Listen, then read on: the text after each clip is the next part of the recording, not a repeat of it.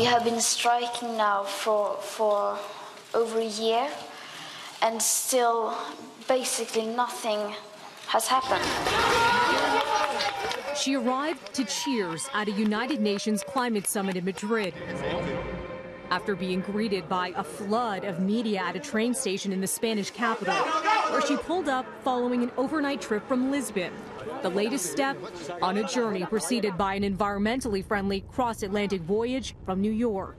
16-year-old climate activist Greta Thunberg, who sparked a global youth-led movement after striking outside the Swedish parliament last year,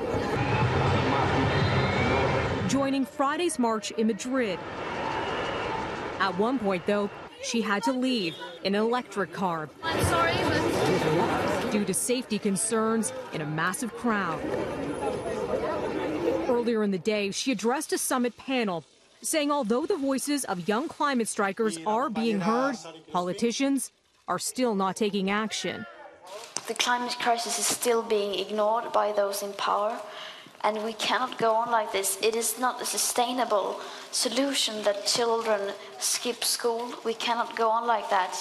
So we don't want to continue.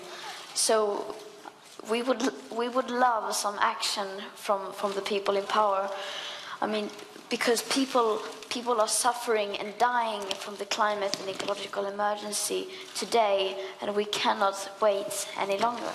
The two-week summit is now at the halfway mark. By the end of the talks, international negotiators hope to resolve remaining disagreements on how to implement the 2015 Paris Agreement. The pact, which Canada is a part of, aims to limit the rise of global temperatures to between 1.5 and 2 degrees Celsius over pre-industrial levels.